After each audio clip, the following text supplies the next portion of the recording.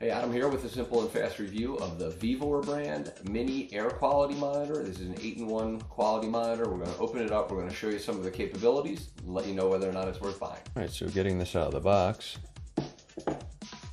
it's really simple, small, condensed monitor. And underneath you'll have your charging cable, USB-C, as well as a simple user manual to walk you through all the ways to kind of check this, how to use it, turn it off, all that stuff. So there is a power button, really front and center. There's not much to it beyond that as far as how these things operate. So once you turn it on, it is obviously got a battery inside, so you're gonna have to let this thing run. So I'm gonna get this charged up a little bit. Actually, it's almost fully charged, so I don't even need to do that. But we're gonna let it adjust as it kind of figures out the temperature, relative humidity, all that stuff, and then I'll walk you through it.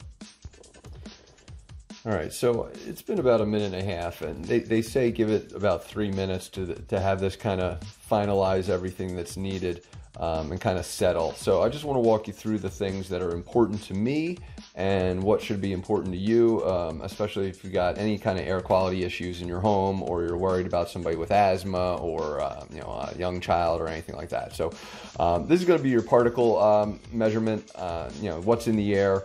Obviously, we want low numbers whenever possible. This is going to be formaldehyde. Your AQI is your air quality index. You're going to have your temperature, your relative humidity, and then your organic compounds.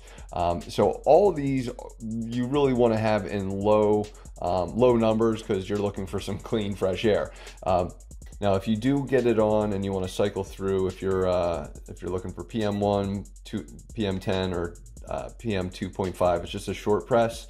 Again, try and monitor all these numbers. Each one will have its own kind of different thing. And what I will say is that the temperature reading right now, again, is when you turn it off, you got to give it 3 minutes, because it'll kind of just immediately start at a hot spot or at a wrong spot. The air is going to come in through here, so you need to make sure that it flows through there. This is good for a couple hours, but once you leave it running, this is your charging spot, so you'll just kind of need to plug your USB-C right into that, like so. And you do not have an actual brick to put this in, so you'll need to plug it into some kind of outlet that allows USBs like this, and or you'll need a kind of a charging brick. But overall, it's a great display. I love the color-coded stuff. It does have some error allowance, where it's like 1 or 2 degrees off on temperature, humidity, and up to like 10% on some other things. So just be aware of that stuff, but do your research. To me, really, air quality is incredibly important. You don't want to be above 200 for sure, but really solid value, great display. And I love that you the size of this, as you can see in my hand, it's very small. So totally worth buying, especially again if you have a kid with a young child, or if anybody in your family has asthma or any kind of breathing difficulties. This is really good to kind of hold in a room and or their bedroom or something like that, to keep them monitored. So hopefully this review helps, and thanks for watching.